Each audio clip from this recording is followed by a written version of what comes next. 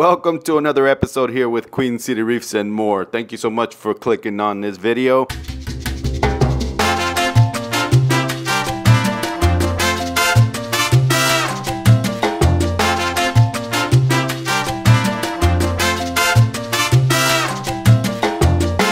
For those that don't know me, my name is Dennis. This is Queen City Reefs. I have this as my main platform to share all my videos, but I also have a Facebook group, Queen City Reefs, and an Instagram, as well. I just created a TikTok. So, all of them are called Queen City Reefs.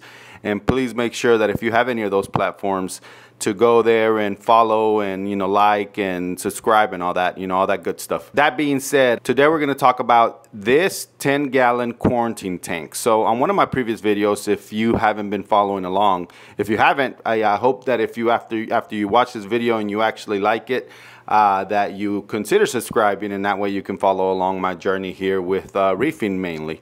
So on one of my previous videos, I showed that this tank right here had turned into a fish quarantine because of a new fish that I had gotten, and that fish was a small harlequin tusk, which wasn't showing too much color because it was literally about an inch and a half long, Australian harlequin tusk. But that guy, for whatever reason, did not make it. He was eating great.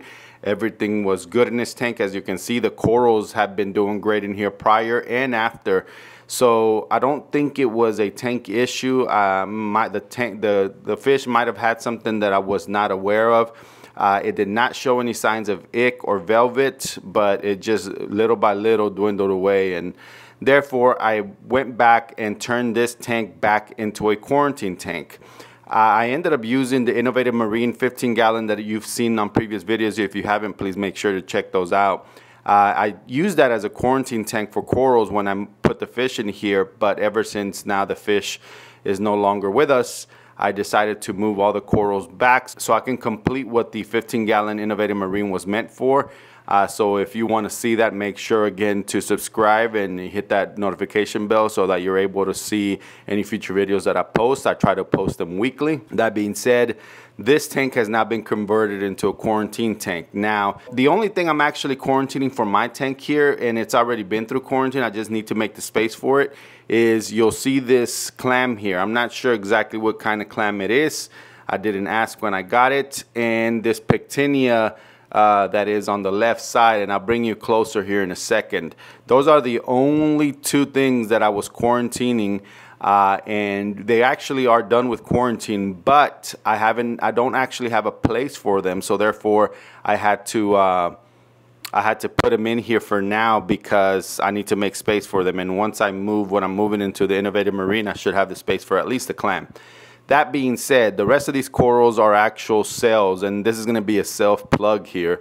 I actually sell corals on Facebook, and I sell corals on eBay. And so some of these are from Facebook, and most of them are from eBay. So what you'll see here on the right side are a bunch of frags of my PC Rainbow, a frag here of the Green's Bird's Nest, and then some bubblegum digitata. You'll see worldwide corals on the left side here of the after party, as well as some of my blue stag frags. So a lot of these are going out. Some will still remain, and I'll continue trying to sell them on Facebook. If you're interested, check out my Facebook page, which is where I put most of these things. And I'll include my eBay information on the comments on the description below, so that if you want to check that out, please feel free to do so.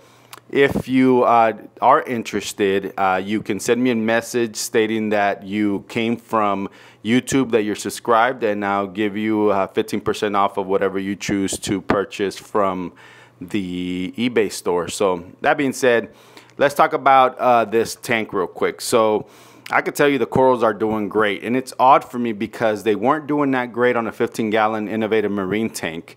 The corals look to be very like stressed. Polyps weren't out. Even these zoas right here weren't doing great. They were closed up in there, and I moved them in here, and they're all opened up now. And so that just tells me that the tank is just not mature enough to hold these. At least that's what I'm thinking, because this tank, even after the fish died, which actually was a while back, but I kept the tank running, and I moved the corals in here, and in here you can see the polyp extension. You can see them doing very well. And so This tank has been running for over 6 months now, and maybe even more. I'm really bad with time, but it just tells me that, you know, tank maturity and stability is what really makes corals thrive, and it's tough to do that in a new tank. Now, I'm not saying it's impossible, because I've seen videos like from Jake Adams and other people that have set up tanks in a very little time, and then they put corals and they're doing great in there. But I just have never had success setting up a tank, brand new tank, and then expecting it to thrive, corals to thrive in a brand new tank. Normally they do after a few months of the tank running. All right, so I'm gonna bring you a little bit closer now. Let's start with this clam. This baby right here is huge. He is the size of at least a softball, actually maybe a little bit bigger than a softball. It is a really decent size, and this will definitely be going into my 310 mega matrix aquarium. I'm definitely happy to finally have a clam. I just, you know, was waiting for the right moment and the right deal, because these things, I feel like they've gone up in price. But here is one of the frags that will be going out. This is a piece of my bubblegum digitata. Now, of course, you know, you'll see different sizes of this, because I normally, when I frag and I get more frags out of that frag, I try to, you know, just use all of them. I hate throwing any of these away. So you'll see variety of sizes, but, you know, again, you know, this is one of the other ones. And so I'm going to bring you closer to some of the other ones that I care for. The rest of them, I don't think we want to really, you know, drag this video too long to show every single one of them.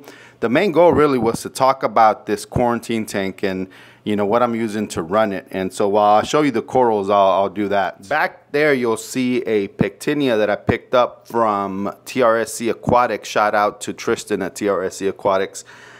This is a huge piece, and wasn't expect. I mean, I kind of knew it was already going to be a colony. I just didn't expect it to be this big of a colony, and so I definitely have to figure out where I'm going to actually put this on the 310 mega matrix. That being said, again, this is a 10-gallon tank, 10-gallon that I got from Petco at the $1 per gallon sale, so it cost me $10. Mainly for filtration, you'll see here that I'm using a Seachem Tidal hanging a back filter that has the ability to skim the water from the top. But being that I keep my water level a little bit higher, because I don't like seeing the water level come, you know, here by the rim, so I keep it above that. And once I start seeing it drop, then that's when I actually know that it's time to add some top off water, because this is one that I am keeping the top off manually. I don't have an automatic top off on this one. Because it's not doing so great at skimming, this is what I use for skimming the top. And let me tell you, there is a lot of skim that builds up, so this has actually come in handy. It's a skimmer filter. I'm not exactly sure which one. If I can figure it out and find it when I purchased it, I'll put it in the comments below, but it's worked great for me. It keeps the top free of the oily substance that builds up on these tanks, and so I have to clean it maybe once a week or so. For lighting, I'm using this AI Hydra, the Prime, which is pretty cool, pretty good light. You know, as you can see, it covers most of everything here. On the 10-gallon, I keep the SPS in the middle, and then the clam and the Pectinia are on the edges. And then for flow, I'm actually using an MP10, which is doing pretty great in here. So no complaints on this little tank. It's worked for me. It has actually, you know, I've kept coral here long term, and it's it encrusts and everything, so I haven't had any issues. And the only thing I would say is that it took a while for corals to do great in here whenever I first set it up, and so it just took some time for me to keep running it and adding bacteria and all that, and eventually it settled and it became mature, I guess you could say, and I was able to then, you know, add corals and keep them here long term until they sold, or while they were quarantining for 30+ days. And so yeah, everything's running perfect. I decided to turn off the flow in here, especially the filters, because I wanted, you know, just to give a shot of this tank from up top. And you can see that from the side, this has more of a blue hue, and then from up top you can see the blue outline, but it's more of a greenish. Now to my eye, it's less green than that, but I can still see it. Then you'll just give you a quick top down of all the other corals that are in here. You'll see right there in the middle, those are frags of the WWC after party. And then those two gonies are new gonies that will be going into my tank. And you can see the polyp extension on those. It's pretty good. On the Innovative Marine, for whatever reason, again, I just wasn't seeing that they were retracted. So, and there you have it. This is a regular Aqueon 10-gallon tank that I bought from Petco. And so, you know, for quarantining purposes, with a stand that I bought, that I found secondhand, which is a little bit too dark to see, my apologies. It is actually doing pretty good, and I'll continue running it and using it for frags until I set up my bigger frag system. And for now, you know, with the amount of corals that I sell, it's not enough for me to fill up that frag system anyways. But of course, I do need to consider the fact that it's going to take some time to mature and stabilize. Therefore, I'm trying to get it running as soon as possible. All right, what do we have here? You're thinking another tank setup. Well, sort of. What I'm doing here is I am going to start trying to culture brine shrimp myself. I have that copper band butterfly that till this day has not eaten any frozen flakes or pellets, and therefore I want to see if I can get it to eat these brine shrimp. And so I started thinking, why not culture them and then maybe even sell them to the locals here if they, you know, want to buy some adult-sized brine shrimp. If I ended up culturing too many, more than my systems can handle, whatever the case is. But those that know, I have a ton of tanks, so it probably shouldn't be a problem. But, you know, why not make a little bit of money to invest back into the tanks for new equipment and all that good stuff, and corals and fish and so on and so forth.